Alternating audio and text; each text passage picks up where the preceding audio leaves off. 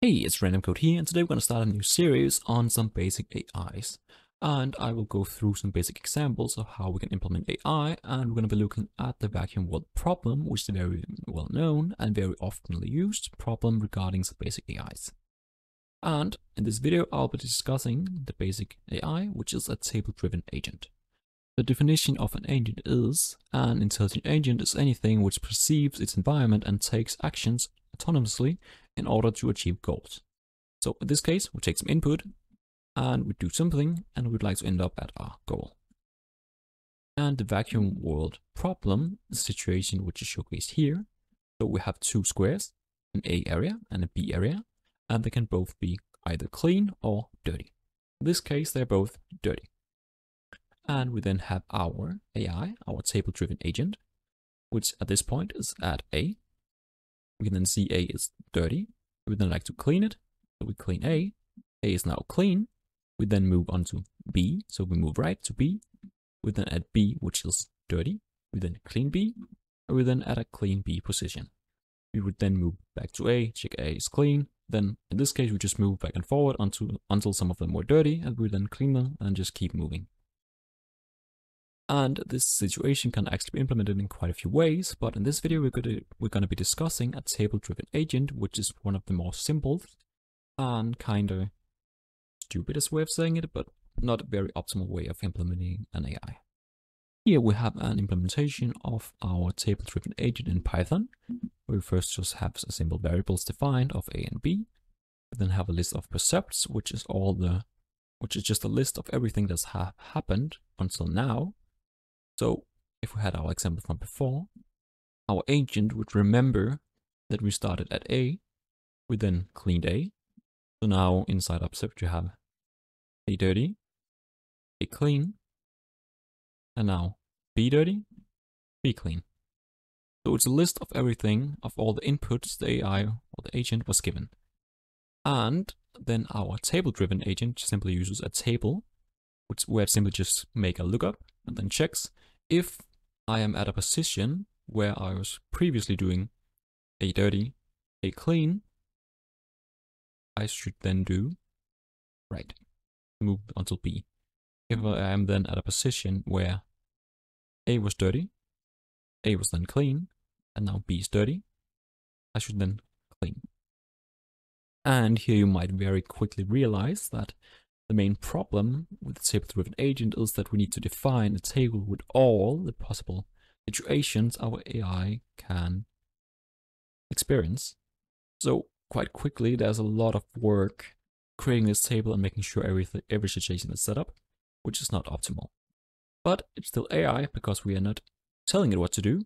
It's using some lookup where it actually by itself is able to realize, because of this situation, I need to do this. So we have our lookup where we find an action based on this table, which is just a map of inputs of our percepts and our action. We then look in our table, find base of this list of percepts.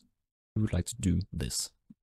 And we then return this action. And then inside our table-driven agent, take a new percept. So if this was truly implemented in some kind of real vacuum cleaner, it would be some kind of sensor, maybe censoring that A was either clean or dirty. We would then add this new perception of the world to our list of percepts and do the lookup. What do we do now based on our previous percepts? And in this case, we will then return an action just to showcase or print to the screen what we're actually doing.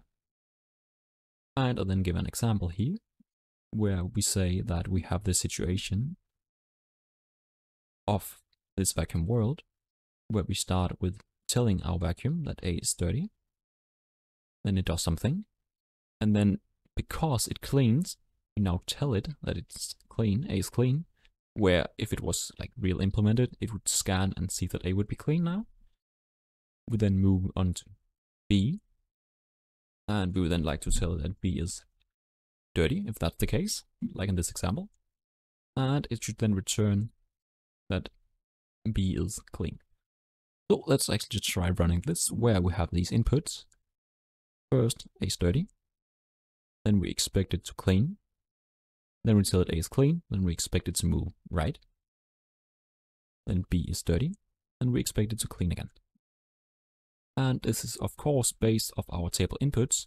So if we did it a bit different, it wouldn't work. But if we run this, we see that we get the input that first our list of percepts is that A is dirty. We then clean. So like in this case, A is dirty, we then clean. Now we have the percept list of A was first dirty, then A is clean. We then go right. Because we have this situation, this specific situation, we then go right, because that's defined in our table. When we have A dirty, A clean, go right, end up at B. We then tell it now that we're at B and this place is dirty. Again, we would have some kind of scanner. It knows we're at B now and B is dirty. So we would like to clean. But again, it only works because we have defined inside our table that in this specific situation where A is dirty, A is clean, and then B is dirty, clean again. So if we just change something, for example, let's say we wanted to start at B, and then B is dirty, and then B would be clean, and then we would like to move it to A, so we'd have A which is dirty. And we then run it again. We now first get that B is dirty, and we know the situation because it's defined in our table. B is dirty. We then clean.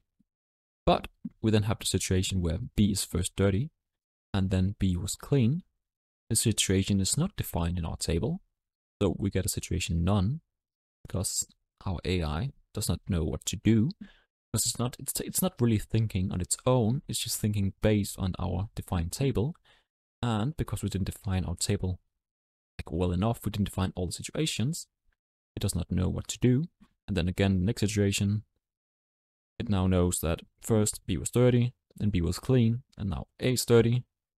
Again, none, because we do not know what to do. So this is a simple AI, a simple agent, intelligent agent, where we're able to give it some instructions, and then based on software setup, it knows what to do.